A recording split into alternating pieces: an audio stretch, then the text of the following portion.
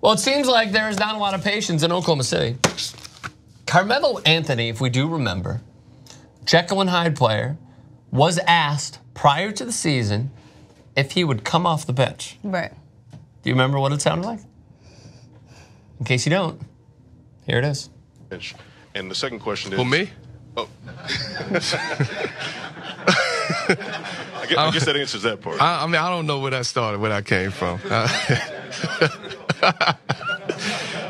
Hey, P, they said I got to come off the bench. No, I'm sorry. Go ahead. Oh, well, how do you... I guess the bench question is not All right. The reason I bring this up is because, let me get this straight first. I think Carmelo Anthony is a Hall of Famer.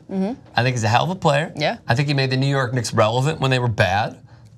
He left Denver. Denver has Is this all present tense or like past tense? Past tense right now. Okay, cool. Leading to the present tense. Okay, got it. Leading to the present tense. Gotcha, okay. Hall of Famer, made the Knicks relevant, was very exciting when he was younger. Right. He's not that now. If they were to be smart about this, the Oklahoma City Thunder should bench Carmelo Anthony. And it pains me to say it, but he's ineffective, he's slow, and more importantly, the stats that I'm gonna throw out to you right now, if you will happily read, he cannot shoot a lick at all. So here we go. So yeah, so he's 3 for 13 on 3-pointers. That's 23.1% when defenders are within 4 to 6 feet of him during the postseason. That's a good look. It's a great look. He's also 3 for 11 when defenders are more than 6 feet away from him when he has taken long-range attempts in the playoffs. Even better.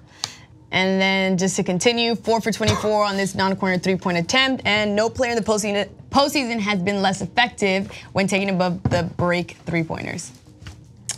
And he's just 2 for 8. And it piles on.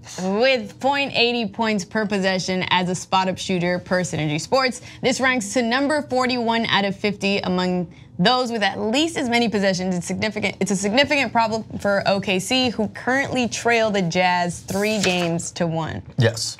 Okay, so let's pause for just one moment. Do you agree with my sentiment? Yeah, I do. That Carmelo Anthony should be present tense.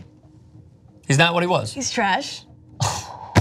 For that, because he's not. He's not trash. He's trash in the sense that he's not the player that he once was. So it's safe to say that he's not he's not an trash. asset to OKC. What he should be is a guy who plays against the second Don't unit. tell me what he should be. What is he? I'm telling you what he should be in this system. Right. I mean, I can tell you what he should be. In this current NBA overall. landscape. Okay. All right, what should he be? What? My question retired? is what?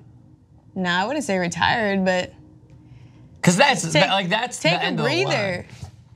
I would just say take a breather, like ride the bench and figure out a different position. He's not the player that he once was. Doesn't mean that he needs to retire. It just means he needs to find his niche, and maybe it's not what we all once grew to love with Carmelo, and that's totally fine. I don't expect him to be the same player that he was in his prime, but I expect him to find a position for himself and make himself at least reliable in one thing.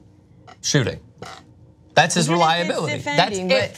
He's a clutch shooter at the He's court. going to make the Hall of Fame as a jump shooter, as he was one of the most pure volume scorers in his prime, not all the time, but in his prime, which I'm going to show you in a moment, that we maybe saw a few times sprinkled into the top 20 scorers. That's how good he was. The fact is he has no elevation on his jump shot. He's turning into a raw old player. What he should have done is gone to Cleveland. And he's getting jaded. Wait, Cleveland? He should have gone to Cleveland a long time ago. What do you mean by jaded? Yeah, jaded in the sense that he's getting frustrated easy on because he's not making the shots that he once was. So he's not putting in the same effort. I feel like he's not taking enough shot attempts. I don't know what it is. I don't think it's effort. I think it's just that he's just grown into being an older scorer. He's like this. If he were to be on the bench, he would be the second option off the bench. Like if I put him on a team like Toronto to come in against a team's second unit, win as like the 7th guy, not the starting 5 guy. I agree. A few more. In 78 games this season, career lows in points, assists, steals, minutes, career worst percentages from the field, career worst percentage from the line, player efficiency rating, PER, career low. And yet here has been his playoff averages.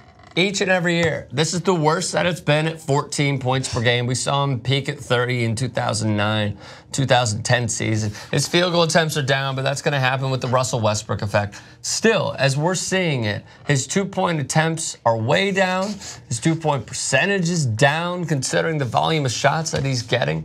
This has been This has been the. We do this in sports a lot, where we think, okay, there's going to be someone of years past, and they're going to catch lightning in a bottle. And we had an example of it this very postseason, and it came in the form of another future Hall of Famer. But we saw for one game. It was Dwayne Wade. I'm like, oh, would you look at this? He has knees.